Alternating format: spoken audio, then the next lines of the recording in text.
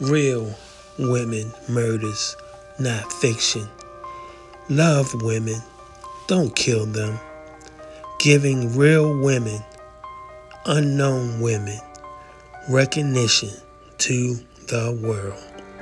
Please support our channel and please subscribe.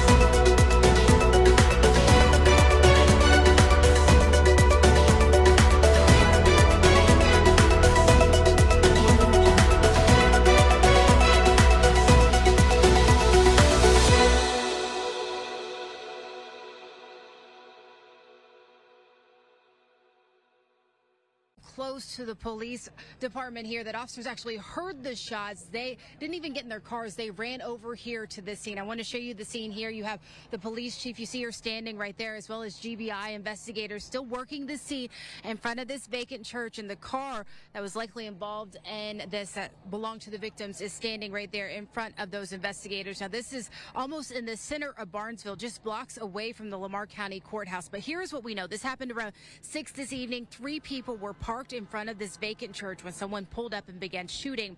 We know that 2 women and 1 man were shot here. One of the women, she died here at the scene. The others, they've been rushed to nearby hospitals in bad shape tonight. Right now, investigators, they're looking at that gas can, trying to figure out if the trio stopped here in need of gas. But the police chief, Belinda Penniman, told me that the victims are not connected to any of the homes here, so they're trying to figure out exactly what led up to the gunfire. We don't have any idea of what happened so far. We're referring everything to GBI. They're investigating from here. It is normal for us to call in GBI for assistance in a case like this when it's involving more than one person or the circumstances. We don't experience this type of crime often. Barnesville is a very quiet city. We're very friendly here. So this is not a everyday occurrence. Yeah, and back here live, you see the GBI crime scene van is here. We understand that at least 2 of those victims, they ran to a nearby house for help but collapsed. Now, this scene, it attracted quite a crowd of family members and friends here. Murders, again, they're uncommon here in Barnesville. We understand the last happened from the chief. She says the last one happened more than 2 years ago. Everyone here says they really know each other, that this is a small town. Right now, police, they have not released the names of those victims or any suspect information. For now, live here tonight in Barnesville in Lamar County, I'm Candace McCowan for WSB Tonight. Just hearing, Candace, what you said about the last situation happening 2 years ago, just incredible. Thank you.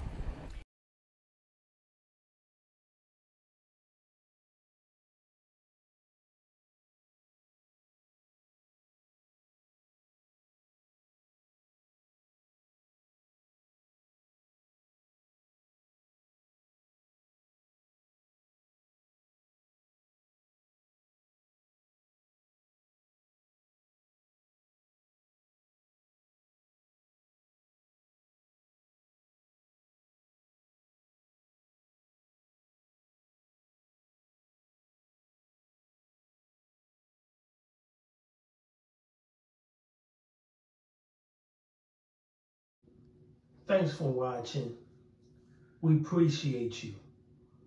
Please subscribe.